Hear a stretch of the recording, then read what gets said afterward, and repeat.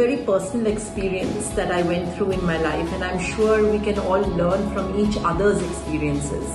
So many times in relationships, both personal and professional, we tend to become like saviors, at least I tend to become like a savior where I want to jump in and actually save the person.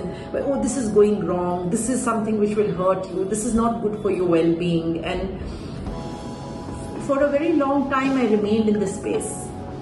Now what happens is, when you are in this space, it was very, very stressful because I'm not able to control what the other person is doing.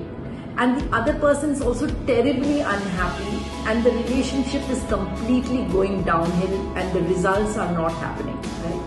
So as I was, I realized that this is not working, I moved to the second phase where I stopped saying what I feel, but I was holding this anger very strongly within myself, saying I am right and this person is wrong.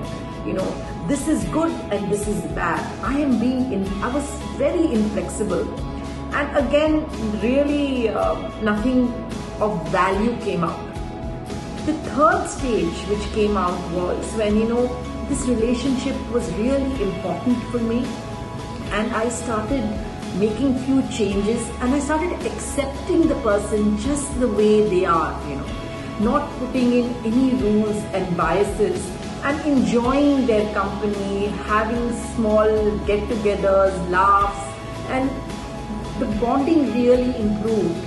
And this is a place for me which I think is true love, because when you accept somebody 100%, all of a sudden, all that you desired for that person starts happening.